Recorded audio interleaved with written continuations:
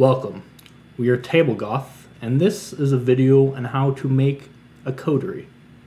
Which a coterie is a group of vampires. They're together working for some sort of common cause. It's a fancy word for, like, in any other game it'd be like your party. But party sounds too fun for World of Darkness, so in this game, it's a coterie. Coterie is something that you can, there's a couple ways to go about this. You can make your coterie idea before you make your characters, or you can make, everyone makes their characters, and then you come together and figure out how they work into coterie. One is definitely easier for the storyteller than the other. Obviously, if you have the coterie idea first, everyone can make a character to fit into that, so things go smoothly, your storyteller's an easy time, and it's fun for everyone. Or there's another way, where everyone makes individuals, and you as a storyteller have to figure out why the hell they are together and why they should continue being together, and then it's... And then that can be a constant question the entire time you're playing. Yeah, which is sometimes really fun to figure out, too. Very good drama. Very good drama. One thing that you sort of have to have one way or another is the common goal, like I spoke about. In our Taste of Youth game, we didn't build a coterie first by any means. Our session 0 was, you're going to be playing high schoolers, and we're going to be playing right at the time you're bit or embraced. So it was up to me to figure out why they would stick together, especially they all make characters who didn't necessarily get along in their... Like, literally didn't like each other in high school. Yeah. So it was nice that there was a connection. They weren't strangers who were like, hey, we're working together now. Like, they knew each other. They just didn't necessarily like each other. So they had this shared trauma. And, all right, this happened to all of us. Let's figure out what happened. And is revealed in the story, there's a reason why it happened to that group in particular. So there's still a little bit of a thread to keep them together. And mostly out of desperation, they have to stick together because they don't know anything else. But, yeah, it's a fun way of doing it. I think a lot of traditional games probably... I feel like players want to make their character first and then probably work with their storyteller to figure out, okay, what's your job in the coterie? A lot of Chronicles start off with you figuring out your coterie and why you're a coterie, and you sort of go through those growing pains together, which is good drama, good role play. But some might want to be like, okay, let's play a team of, like, people who work for the prince, or a team of anarchs wanting to do something. The book is a lot of actually good examples of, like, coterie types you can do, and they have, like, coterie building. So if you want to pick your coterie, you can use, it's actually like character creation, where you use dots in, like, your haven, your domain, your hunting ground, all those things. If you want to, like, really get in nitty gritty. I don't know. I haven't done it that way. That way could be fun. But I don't know. The organically butting heads, figuring out why you're together is fun too if you have the right players for it. Another thing to consider, whichever way you're making a coterie, is World of Darkness. And Vampire especially is a game of not necessarily getting along. There's a lot of secrets, politics, and backstabbing. So it's going to be natural that one or more of your characters are going to have secrets about them that they might not necessarily want the rest of the coterie to know. So that's definitely on the storyteller to figure out, okay, this will work, how to sort of have it play in the background, when will be an appropriate time to bring it out, or let the character decide when to bring it out. But most games I've seen, there's a lot of, it's sort of those fun reveals, where it's a fun reveal for you to your other players, like, hey, my character has this going on that you didn't know about. Super fun to, like, have because World of Darkness is, like, reality, but just so much worse, which is hard to imagine sometimes. Right. But, so it's fun to have, like, these terrible things that, you know, it's hard to imagine just out of character, and then it being thrown into the story and you have to adjust to this character you're playing with, all of a sudden having these terrible background things happening. And it's so much fun. You get so much, like, satisfaction out of it. Yeah, it's great to throw everybody else under the bus because of your secrets. Yeah. It's a good time. More fun for some people than others, the secret havers and the secret finder outers. But yeah. And that's also something that goes along. We did do a relationship map. I think relationship map's good to do. Yeah. Even if your characters are strangers, you can sort of predict, like, here's how my guy will, or my person will probably think of your person.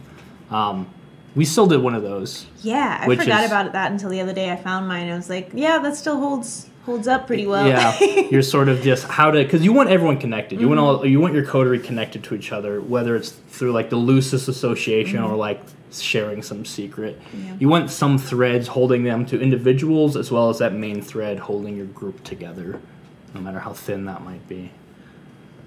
There's also something that's sort of a goal. Well, some groups have like really strict PvP rules.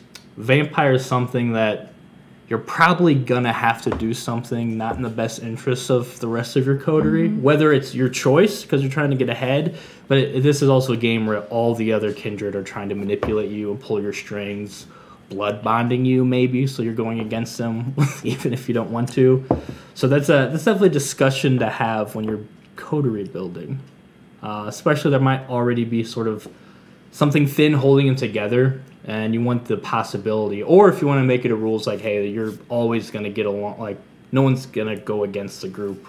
That could be a thing too, but I don't know. I feel like the World of Darkness should always have that threat there, at least. Yeah, I mean, just like with everything in like gaming, you should have conversations about things, just kind of fleshing out what people are comfortable with and what they're not.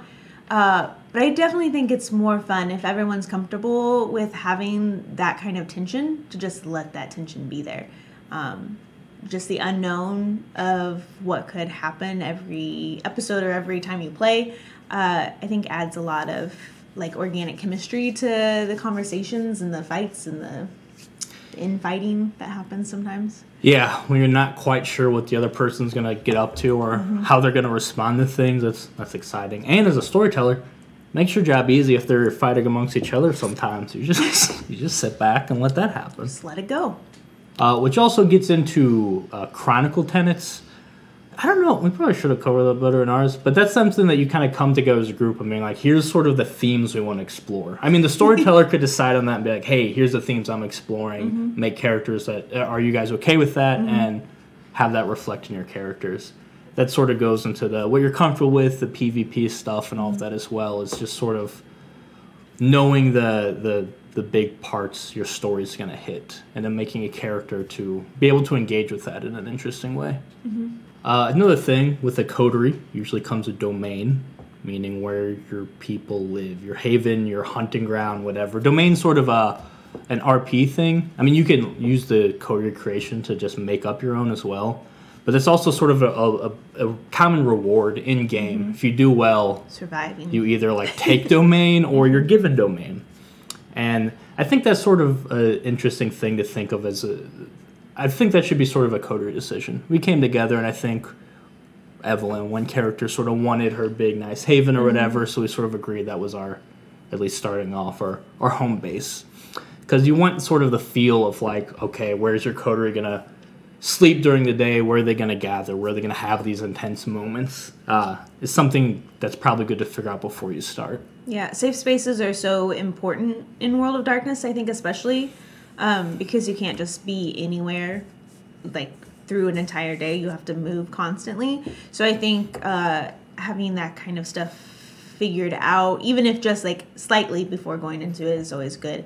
But it is fun to kind of figure that out organically while you play, because survival, you know, it's so rare in the game. So I think getting that coterie feels like such a big accomplishment as a player. It's kind of fun to kind of figure out where you belong. Like, literally. Yeah, like it's our spot, and then take it from there. Other terms that are used in like the actual coterie creation. So we talked about domain a little bit. There is chassis.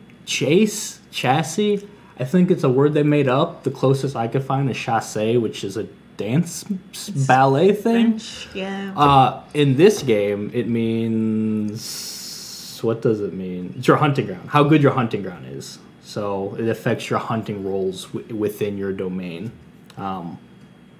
Which, for us, I lean more on the predator types as sort of how you hunt. But it could be a thing where it's like, okay, this is our hunting ground as a coterie, and sort of work it out from there.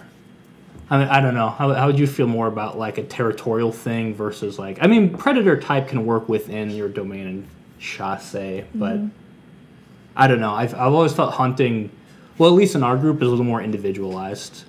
Yeah, because we're all very individual characters in our coterie. Everyone does things differently. So I think it would be difficult with our specific coterie to just have like a hunting ground. And I think that would also bring up different issues, like different things we have to protect, or, you know, politics you have to deal with. So I think it depends on which ways your game is leaning to begin with. If you're really politically based, then maybe you have to protect a little bit more, or proving yourself, or, you know, different things like that. I think it's all about what style you're leaning for in your haven, and then out from there. Yeah, if you sort of want to do like the nitty gritty with your hunting rolls and your coterie creation, or if you want to have it a little more on the fly, organic. Another thing is your lean, how well integrated your coterie is with their domain. Meaning if they're like known entities in the domain, maybe they're club owners, so they're sort of known in the area, or they're part of some sort of establishment that's vital to the neighborhood, or if they're just nobodies and they just got to hunt in secret. Again, I think that goes more in the politics. If it's something you guys are an established coterie already, then you could put dots into stuff like that. That's not really something that's going to be an on-the-fly decision. I think that's kind of neat to build on, too. If you don't want to start as established, then you kind of... Yeah, it's another sort of role play reward. Yeah. And then there's Portillon? Am I saying Portillion? Maybe I almost spelled it. It's your security, because I can't say security. Which, as you hinted at before, super important. This coterie has learned time and time again, you gotta have someone watch where you sleep during the day, because other people know that's when you're weak. They figured it out now. Took many sessions. Some of us just sleep in a place where security is already an added feature. So that's another coterie building resource you can use, is how secure your area is. And then there's coterie backgrounds, which we did use. I think coterie backgrounds are cool, where you can use some of your own background points, or you can, as a storyteller, give them so many like coterie points to use building their coterie. Obviously, some backgrounds work better than others for like shared things. I think one we use, which is probably pretty common, is Mala, or like someone who's looking out for the coterie, especially if they're playing neonates or fledglings. It's nice if they spend some of their points to have someone to show them the ropes. But that could be used for things like, maybe, again, if they're a club owner, they can use it for like resources. Maybe they all have a shared income because of this business they run. Some aren't going to work out as well, but some are kind of cool shared coterie things, if that's something where you're really establishing and getting out the details of your coterie before you start the game. So going back to sort of our coterie goals, it's, again, you want them to sort of want the same thing, or have an idea of like a general purpose. But it's also, I think, a little boring if everyone's like, okay, we want to overthrow the prince and this is how we want to do it. If there's different ideas on how to accomplish these goals, like I said, a similar goal is great. But if everyone has the same idea on how to do it, that gets a little more... I don't know. I like a little bit of inner coterie drama, as a sense of people have different ideas on how to accomplish things. That's where a lot of good role-playing comes out. And that's where you sort of get to lean into your character. It's like, this is how my character thinks we should solve the issue. Someone else might have a better idea, or you combine your ideas. Stuff like that, I think, is where a lot of the meat of the game is. Yeah, it's World of Darkness, so the idea that all of your undead monsters just get along, it feels kind of like Hardy Boys, Nancy Drew, and that's not what it is. So, again, good conversations beforehand about being comfortable with those kinds of arguments and things like that, but it definitely adds a little, spice to it if you can have differences of opinions, because you're playing different characters, and it's okay to conflict, because that leads to further character development and drama and story points. It brings you into your touchstones and things like that, which just, I think, makes it an overall like well developed game and story, and just fun. Yeah. And this is a balance of that. That's one of the harder parts about this game, I think, is if it's constant drama, where also if you're making a coterie and two people have the opposite ideas on how to solve every problem, so then any time he's a storyteller, it's like, all right, you guys need to accomplish this, and then okay, let's fight about how to do this. That could get tedious. Yeah. You guys aren't as bad as some others I've seen. I don't want to call anyone out, but it could be worse. Yeah, I mean, everyone has those moments, I think. Yeah. And I think so many things go into why, for some reason, this specific session or this specific scene just is not working out, and recognizing that is okay, too, I think. Yeah. Like I said, that happens, and I think it's fun when that happens. As long as it's not every single time the coterie has to do something, it's, all right, let's fight about it as a coterie. Like, it's annoying. Also, I think an interesting thing to do, which you all played very young vampires, so it didn't come into play as much, is if you're playing an established group, sort of, this goes more along with, like, building your setting, building your city. But it's cool to, like, know your setting. Usually you're playing in something you and your players are familiar with the area. But I think it's cool building into that, like pulling like real places and connecting your character with the setting. So you want your own background and you want connections with the players, but it also helps out the storyteller, gives them ammo to use against you, is connect them to the setting, connect them to the city. The neighborhoods, the history, especially if you're an older kindred or something like that, could really spark a lot of ideas for people to use and could set up some really cool things. And again, it's just another way you want your character connected to as many things as possible. So storyteller, as many things to use against you as possible. I think there's something to be said with combining real history with like a fantasy world. I think it just creates layers that are really fun, and it's so neat to explore and make up backgrounds for actual things that happened. I don't know. I think especially with ours, because we stream it, and so we do. It's neat that we get to share like our history and build on that, and just explore some place that we it's mundane for the most part, but adding something to it, I think, makes it more exciting. And I don't know. Yeah, I think it's cool too. So even though they're not old kindred, you still have connection with like, okay, my character liked to hang out at this concert venue. So it's cool just pulling in real things. Yeah. So like I said, not only, and I think that you want your coterie to have a place in your setting. So you want the individuals and the coterie itself to sort of have some sort of mark on the area. Whether that's they build up and make that mark, or they start with those connections. Another interesting thing is, because of this, again, depending on how political your game is, there's a hierarchy in every vampire city, even if you're an anarch. So there's a good chance someone in your coterie is going to get like a title. And that's an interesting thing to figure out either through play. I mean, if you have a coterie where all of them are trying to be the prince, that's going to be obviously that can't happen. Yeah. Unless they have some weird, maybe they could work it out. But so that's a cool thing too, is you'll get to a point to where, coteries don't necessarily have like a party leader, but sometimes they do. And sometimes it's a very real like hierarchy thing. Like, hey, this person represents their clan, and now they're sort of in charge of the coterie. Or this person works for a baron, or someone gets made a baron, or made a seneschal, or made something. So that's a cool thing to think about too, is your coterie eventually there's going to be, especially if you get connected with the city, there's going to be titles and responsibilities that go with that.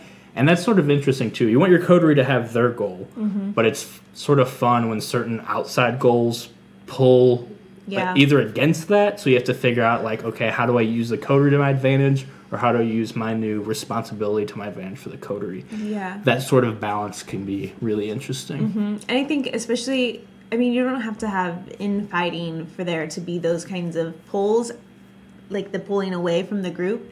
And it's fun to explore those positive things being kind of an issue, and how, you decide if you have the same goals, or maybe those create cracks that they didn't even realize they had. And I think that's just a really cool way to explore just how your characters really interact. Like, what are their real goals, and how do those change as you go along? Once certain characters actually start getting what they want, it's interesting to see how that affects the overall makeup of the group. I think that's it. So yeah, coteries. It's your vampire, it's your adventuring party, except a lot less fun adventures and sometimes less partying. But it's sort of a fun stuck together, I think. Yeah, I think again, depending on how you set it up, it'll feel differently. But I think especially with ours, it's like this family that didn't really want to be a family. They got stuck together and they don't have anyone else, so they got to figure it out kind of thing. And that's always just an interesting group of dynamics. Yeah. Yeah. And nice also, comparing it to other tabletop games, some games it's easy to build your party by class. You're like, okay, we don't have a healer, I'll play the healer. We need a mage. This isn't really. I mean, there's different clans, but you don't really need any one clan. You need leader. Yeah, you might need hey, this person's good at social situations, yeah. or this person can kill someone with their hands if we need him to. So there's a little bit of that building, but again, because this game dives so much into personal narrative and backstory rather than class features, there's going to be a lot more nuances with putting a group together, which is more difficult, but also I think a lot more rewarding. Yeah.